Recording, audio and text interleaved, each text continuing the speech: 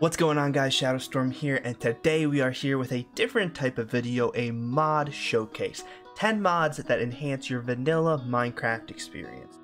But first, do you guys know that only 25% of my viewers are not subscribed? If you're in that small margin and enjoying my videos, I'd appreciate it if you go down and hit the subscribe button. I'm trying to hit 100 subs and I really appreciate the support. Also, I've noticed that most of my random views come from an old Avatar livestream I did a long time ago.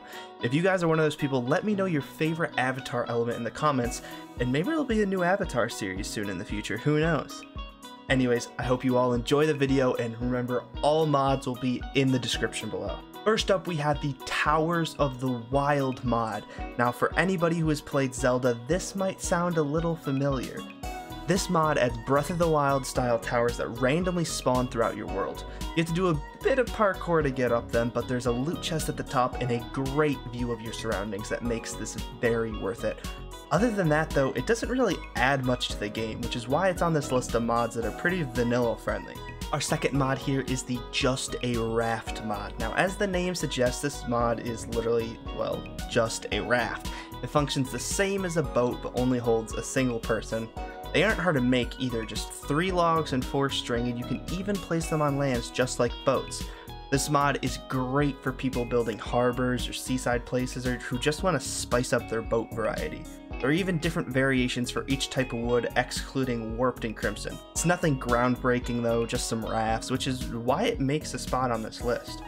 Next up is the Repurposed Structures mod.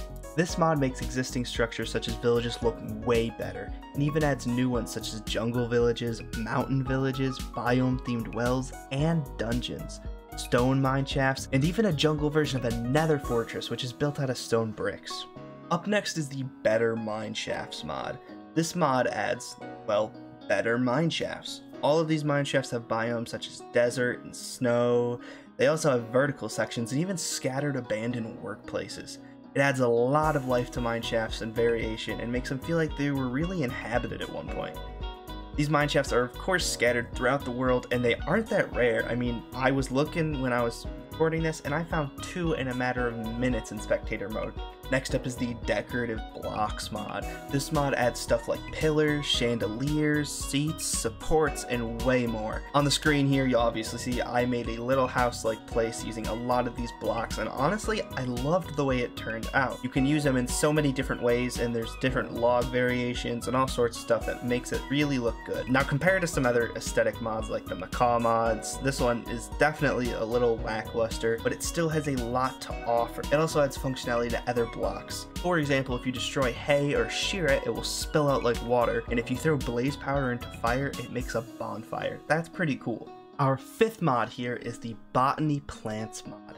This mod adds pots that allow you to farm specific plants in, well, cute little pots. This allows you to farm anywhere, as these pots don't need water or even take up that much space. They even include pumpkins and melons, which is a bit surprising as they are bigger than the pots themselves. You can speed them up with bone meal or even make a hopper pot that will auto put the crops in a chest once they're done. You can watch them grow in real time, which personally I think is really cool. Now, unfortunately, this mod also requires an API mod called Bookshelf. So if you are going to use this mod in one of your worlds, make sure you have that installed. I won't be linking Bookshelf in the description because the page I have for Botany Pots has a link itself, so make sure you get both of them. Coming up next is the Astiker Carts mod. This mod allows you to make carts that will attach to your horses. There are 3 different types of carts: supply cart, animal cart, and the plow. These all do as the name suggests. One acts as a mobile chest and even shows what's stored in it, which is pretty neat. The animal carts allow you to put animals in them, almost like a boat. This means easy transporting animals or villagers for farms, or if you're in a multiplayer, your friends can ride in them too. Plow cart allows you to attach 3 hosts to it, and when put down allows you to create farmland behind you.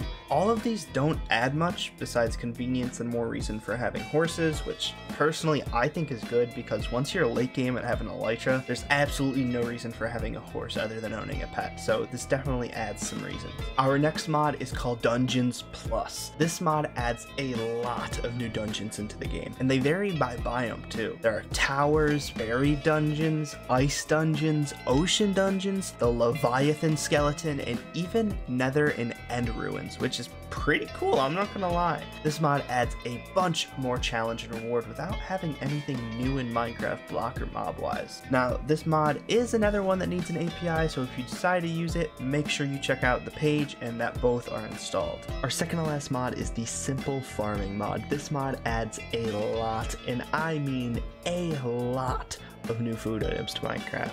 It adds all sorts of fruit trees and berry bushes you can find spread throughout your world. You can make vineyards and even ferment things to make wine. You can make jams, scarecrows, different types of cakes, pies, sandwiches, and a lot more. Way too much to cover here. Now, if you're like me and get a bit bored of the limited foods in Minecraft, you'll definitely want to take a look at this mod. Like all the other mods on this list, it is 1.16 compatible, so definitely check it out. Our final mod on this list is the Rope Bridge mod.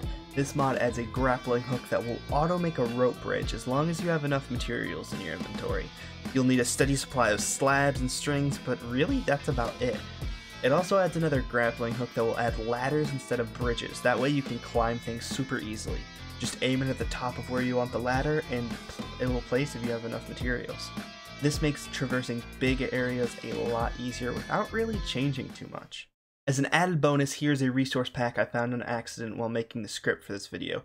It replaces the Melahai disc with a Mila Manberg disc from the Dream SMP, and I don't know about you guys, but I've been engrossed in the storyline of the Dream SMP since late September, early October, so I really love having this in the game as a little tribute.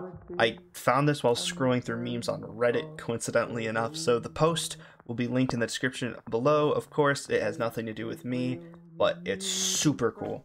And that's it for this video. I really enjoyed making it. It was very different from any of my previous videos since it involved research and scripting and so many different things. If you guys enjoyed it, I know I said it in the beginning, but please consider subscribing. It would mean the absolute world to me. Oh, and if you guys didn't know, I actually made a Twitch. I stream on there every once in a while when I get motivated or bored, so if you guys want to see non-YouTube related stuff or interact with me, go give that a follow. I also mentioned Avatar in the intro to this video. If you guys want to see a series on that, let me know in the comments. Thanks for sticking around, and I'll see you guys next time. I heard there was a special place where men could go and emancipate the brutality and the tyranny of their rulers. Well, this place is real, you needn't fret. With Wilbur, Tommy, Tubbo, fuck erect. It's a very big and not blown up Lamamba.